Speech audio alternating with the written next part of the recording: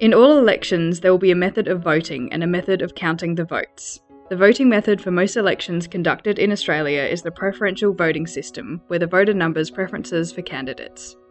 Full preferential voting, the system used for South Australian House of Assembly parliamentary elections, requires an elector to indicate a preference for every candidate using sequential numbers 1, 2, 3, 4. Optional preferential requires one preference to be indicated for the candidate most preferred by the elector, and if they choose, they may give further preferences to other candidates.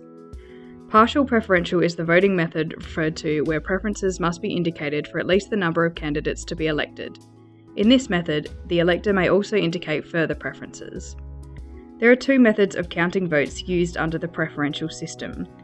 Exclusion, bottoms up, is used in elections to elect one person and requires a candidate to receive an absolute majority, 50% plus 1, of the formal votes to be elected. The proportional representation method of counting votes is used in elections to elect more than one person and requires a candidate to achieve a quota or proportion of the votes to be elected. This video looks specifically at proportional representation method of counting votes.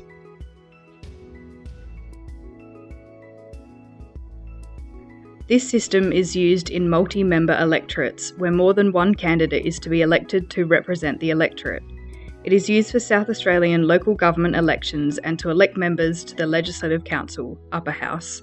The proportional representation system is based on election by achieving a quota or proportion of the votes. It is designed to elect parties, groups, and independents generally in proportion to the number of votes they receive. If a group of candidates or party receives twice as many votes as any other group or party, they will generally win twice the elected membership of the other. The large groups and parties typically field enough candidates to win a majority of the vacancies, providing they receive enough votes. To be elected, a candidate must receive a proportion or quota of the vote, which is worked out like this. Let's see an example of this system to elect 3 candidates in suburbia. Each of the 20,000 electors in suburbia marked all their preferences on a ballot paper using consecutive numbers, as done in any full preferential election. We initially distribute the votes according to the first preferences.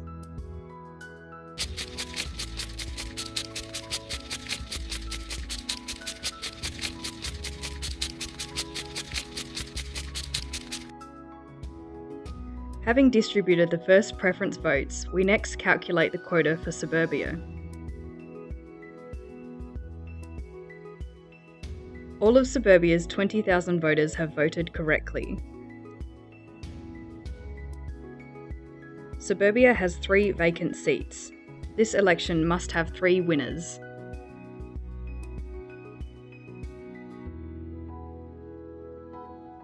Quota for suburbia equals 5,001. We have a winner already. Mary Jones has achieved the quota and is elected. Now her surplus votes must be distributed at a transfer level. Following a preference distribution, if 2 or more candidates exceed the quota, the surplus votes of the candidate with the higher number of votes is distributed first. Let's redistribute Mary Jones's surplus votes. But which 999 should we take?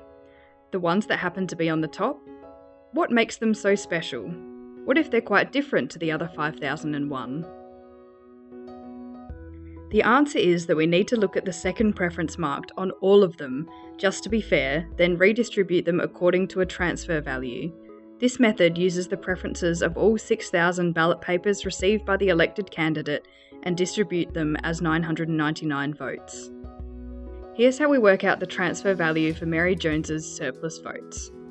Transfer value equals number of surplus votes divided by number of ballot papers received. Transfer value equals 999 divided by 6,000 equals 0.1665. Here are Mary Jones's second preferences. 1,000 are marked for Fred McPhee, 2,000 are marked for Rocco Bruno, 3,000 are marked for Joseph Schmidt. Here are Mary Jones's second preferences. 1,000 are marked for Fred McPhee. 1,000 times 0.1665 equals 166.5. 166 votes for Fred McPhee. 2,000 are marked for Rocco Bruno. 2,000 times 0.1665 equals 333. 333 votes for Rocco Bruno. 3,000 are marked for Joseph Schmidt. 3,000 times 0.1665 equals 499.5. 499 votes for Joseph Schmidt. Who has been elected to the second position? Rocco Bruno is elected to the second vacancy. Let's redistribute Rocco Bruno's surplus votes. First, we work out their transfer value. Transfer value equals number of surplus votes divided by number of ballot papers received. Here's how we work out the transfer value for Rocco Bruno's votes. Transfer value equals 332 divided by 7,000, number of ballot papers received, equals 0.047428. Here are Rocco Bruno's next available preferences. Preferences for Mary Jones are ignored as she is already elected. 3,000 are marked for Fred McPhee, 4,000 are marked for Joseph Schmidt. We multiply each number by the transfer value. 3,000 are marked for Fred McPhee. 3,000 times 0.047428 equals 142.284. 142 votes for Fred McPhee. 4,000 are marked for Joseph Schmidt. 4,000 times 0.047428 equals 189.712. 189 votes for Joseph Schmidt. Look at the new totals. Have any of the continuing candidates reached quota yet? Correct. None of the continuing candidates has a quota, so the candidate with the least votes is excluded.